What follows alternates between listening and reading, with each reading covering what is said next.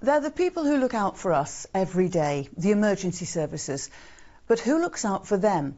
Shocking figures have shown that 1 in 4 of our emergency service staff have considered suicide. The fire, ambulance and police forces in the North East have joined together to tackle that problem, and today they've told us they believe things are improving. Our correspondent Julia Barthram is here to tell us more. Julia. Well, the mental health charity MIND set up what they call the Blue Light Network with the region's forces last summer to try and tackle those really quite shocking figures that also showed that 91% of police officers have experienced poor mental health. Obviously, these people see extremely distressing scenes every day as part of their jobs. That isn't going to change. But the aim of the network is to break down any stigma there might be about coming forward to talk about how people are feeling. Ed Simpson had to leave the police force after 16 years after he'd battled depression for years.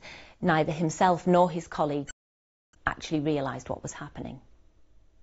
I think it was that steady drip of jobs over years and years and years of dealing with all those families, dealing with all those incidents, that saturate you eventually. At no point did I think, I'm unwell, I need to go get some help.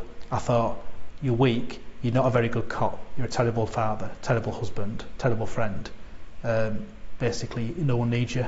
And in hindsight, they said, yeah, you were clearly not right, but we didn't think for a minute you were mentally unwell because we'd never spoken about it. So since last summer, 200 staff throughout the region's forces have been trained by MIND.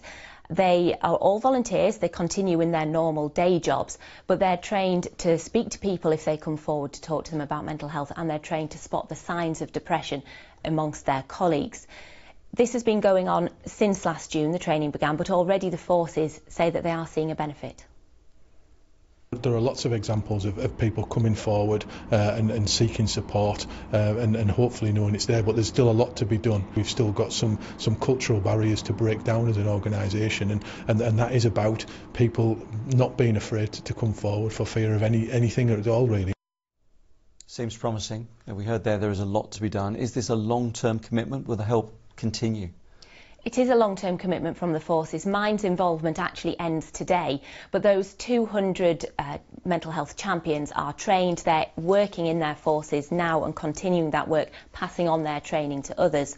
The forces say it will take time to change the culture of an organisation, but they're committed to doing that, and they encourage anybody to come forward if they feel they need to speak to somebody.